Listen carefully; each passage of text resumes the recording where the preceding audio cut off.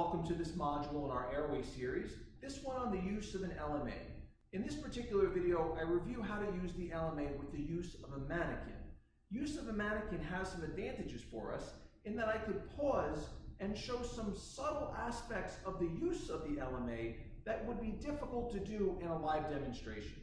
In part 2 of this series, I review how to use the LMA in a live demonstration. Thanks for watching, and thanks for learning with us. Medical Specialists Associates, making medical education more accessible. So let's review the LMA now. So there are several different types of LMAs, but they're all put in the same general way. In this particular LMA that I have here, it's a simple one. There's no bite block here, and there's no ports for nasogastric or orogastric tubes or otherwise to go through. This particular LMA also does not have any ridges down below where the air comes out. That's important because if you had one that had that and you were going to, say, do a bronchoscopy through it, you would need to take those out, but this one doesn't have it. Now, you could put this LMA in with air in, and that's how I prefer to do it. Right now there's air within it, or you can take the air out of it. If we go ahead and we take the air out, then the concern is that when we go and we hold it like a pencil and put it in, that perhaps maybe the tip here could tip back like that, and you're not going to have as good as a seed. And so that's why most of us put it in with air, so that this way when it's blown up nicely, when we go to put it in, it has some rigidity down here, and you're more likely to seed it directly in it. So let's review some of the basics of how we're going to put this in and where we're going to put it. So when it comes to placement, we're going to come in and we're going to hold it as a pencil like here.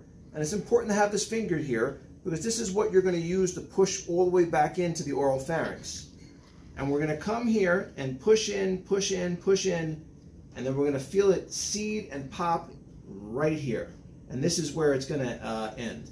And that's important because when it's back here, air can come straight down through here into the glottic opening, and it opens up these soft tissues here in the back. So this is where we want it to be seated.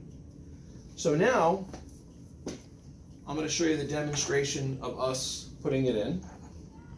So now again, holding it like a pen, we come in here, and I'm going to push down.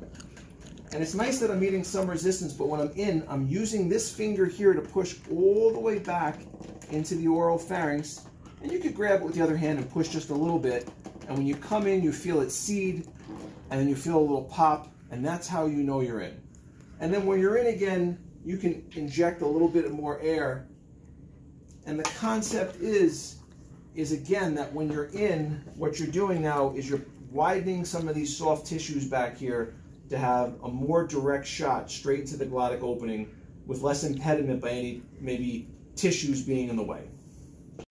Thank you so much for watching and learning with us today. If you're interested in taking this class for credit, or if you're interested in our other services, such as our direct clinical care services, please visit our website at www.med-specialist.net or click on the link in the description below.